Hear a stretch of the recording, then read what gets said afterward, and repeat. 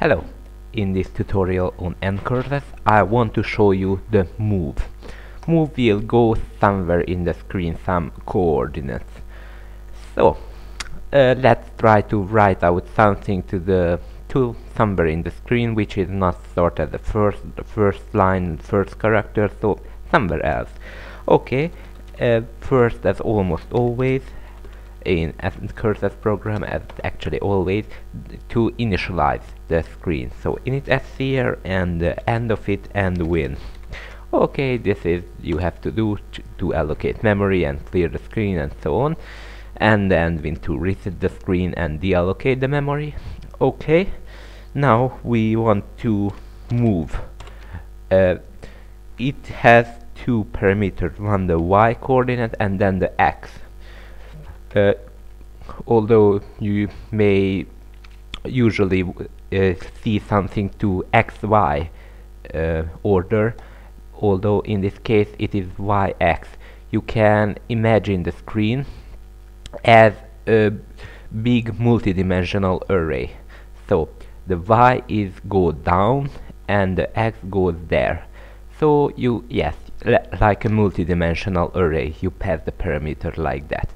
So we will write the sixth row because you know there are the indexing starts from 0 and you are writing at 10. Okay, and just print something there. This is move the cursor there. So if I use the print, then print w, then it will write something to where the cursor is. So hello world. Okay, it will write out refresh it to make it appear on the screen, and actually use the get ch to end the program when the user press a key. Okay, that is it.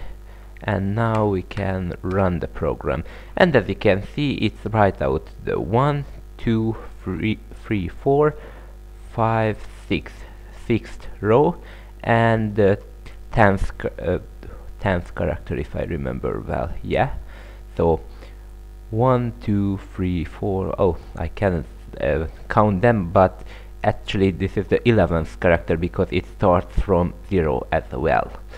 Okay, so there is a function with print v. It's a very similar function to print v. This is the mv print w. So this is stands for move print v. This is actually similar to use the move and then the print w. Just it is full of them. So let's write similarly right at the 7th row and the 11th character, and then the text. Okay, try to compile the program again and run it, and we get a similar result. We write something there. Okay, that was very simple. The move function is very useful. That will be used for create the snake and actually position the cursor always where we want. So this is very important. Okay.